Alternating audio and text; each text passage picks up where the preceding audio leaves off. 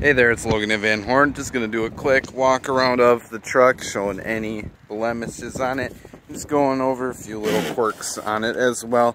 Just walking around it prior to, pretty much the only thing I saw here was, obviously the scuffing on the plastic, inevitable. But there's also just a ever so slight little scuff on there, or a little bit of a gouge, but again, inevitable.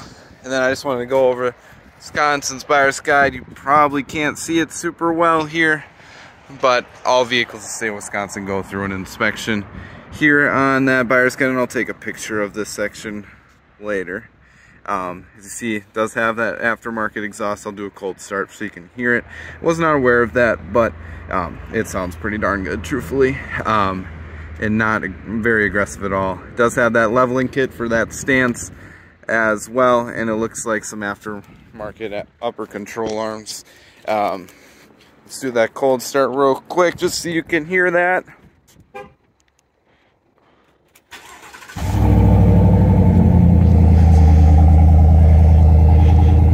Sounds pretty gnarly. Truthfully, sounds like the 6.2, so nothing overly obnoxious whatsoever. And I'm just gonna hop in and show you the radio works real quick.